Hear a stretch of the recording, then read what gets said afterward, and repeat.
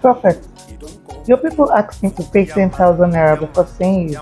Yes, I have personally removed my consultation subsidy. For what? Anyway, I was told once I set my eyes on you, all my problems. No. You see, it depends on the kind of problem you bring here. If you have come here to beg for money, you will be back home with your problem. No. I'm not here to beg for money. No. My sister has a problem. She has memory loss. And you didn't draw, nothing is working.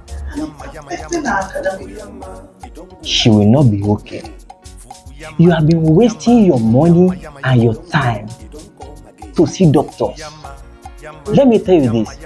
I have treated more than 500 people using my special spiritual prayer to heal them. And I can tell you, 50 among them were doctors.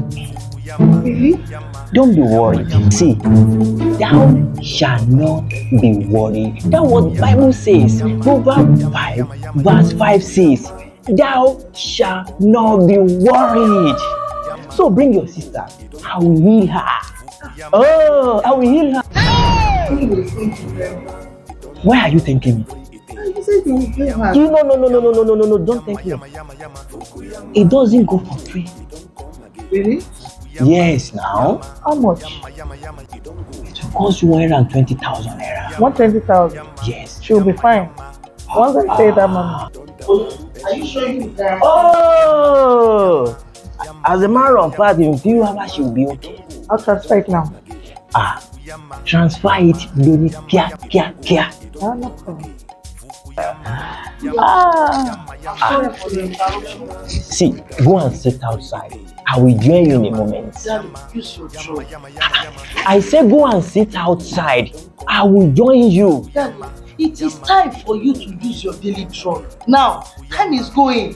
See, go and sit outside. I will join you. Auntie, please help me beg him to use his drugs. What is going on? He needs to use his drug right now. My husband has been suffering from memory loss. What? For so long, Jare? If he doesn't use this drug now, he will not be able to recognize you. He will forget I'm his wife. He can never even remember himself. Please, 1 minute, he will use it now. Have you done the transfer? Transfer me. No wonder it's the same wrong Bible verses.